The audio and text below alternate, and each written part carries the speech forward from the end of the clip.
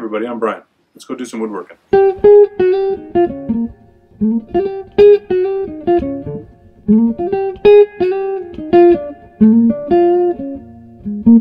So what I'm going to do here is this plane was used and put away a little bit damp in a tool bag with a bunch of other tools, and you can obviously see that it needs to be fixed up. So what I'm about to do applies to this plane, and it applies to an old plane that you want to tune up and make work well.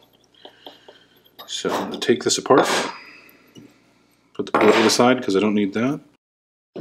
I'm going to clean it, and I'm going to get all the rust off of it and true up the surfaces and re-oil it, which is the same thing that you would want to do to an old Stanley or a Bailey or something like that. So what we'll do is we'll go over to the jointer, and I'll clean the body of the plane and true up the surfaces, make them dead flat, and get it looking spick and span again. So we'll go over there and do that. And I'm going to use 3 grades of sandpaper to do it.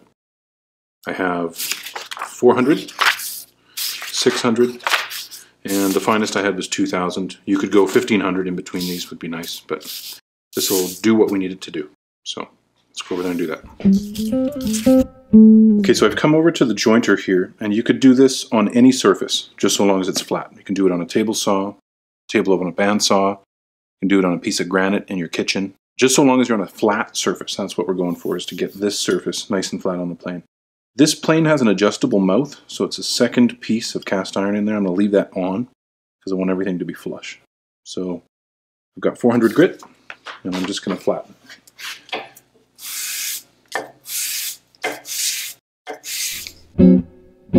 See the shine come up right away on that. This plane has milled sides on it that are square at the bottom, so I'm going to do the same thing on the sides.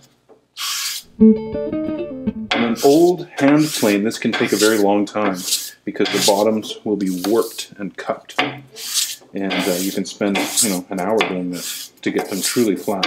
But it's worth the effort because the plane will operate a lot better once you've gotten it nice and flat.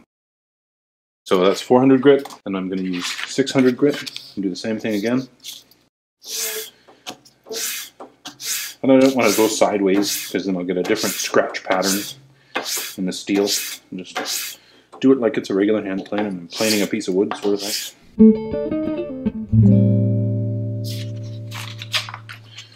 Go to 2000. Starting to get kind of shiny, which is nice.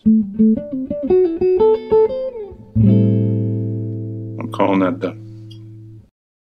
So you can see that the scratch pattern isn't even, but it's completely clean, which is the important part. And I've hit all the surfaces, so I know it's flat. You can see here that there's a little bit of rust in the sides and these little divots. So we're going to go to the bench and clean that with silicone abrasive. Okay, so here we have the different parts of the plane, and they all need a little tiny bit of work. But first, I want to get these divots cleaned on the side. So I have this silicone-based abrasive. I guess it's silicone with abrasive embedded inside of it. And this is a fine grade one. You can get them different coarseness. So all I'm going to do is take that, okay, grind it into the divot.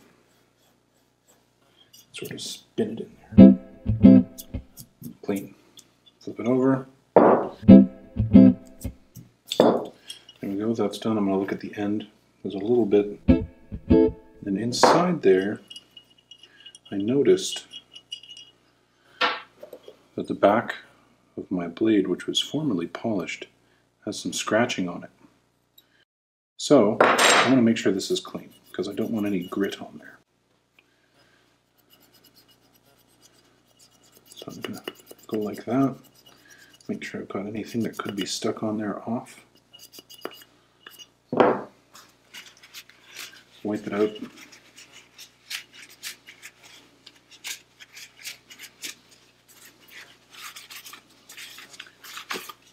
I'll go over to the compressor and take some compressed air and blow this off really, really well and get all of the chunks off so that no abrasive stays on the steel from the lapping process or the cleaning process.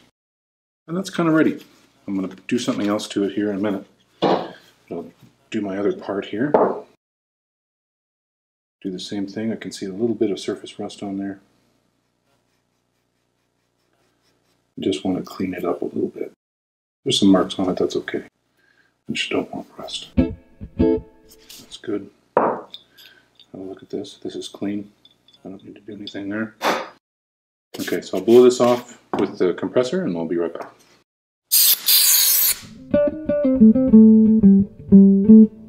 So I've got all my parts clean. I'm going to use this product, which is called Waxolite, sold by Lee Valley. There's many different products that do the same thing. In fact, you can use an old candle. It doesn't really matter. It's a rust inhibitor. I think there's something called camellia oil. You can use that. So I'm going to open this up.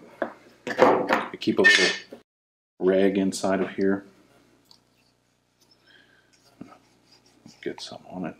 And I'm going to put some on the plane, on the surfaces that I just cleaned.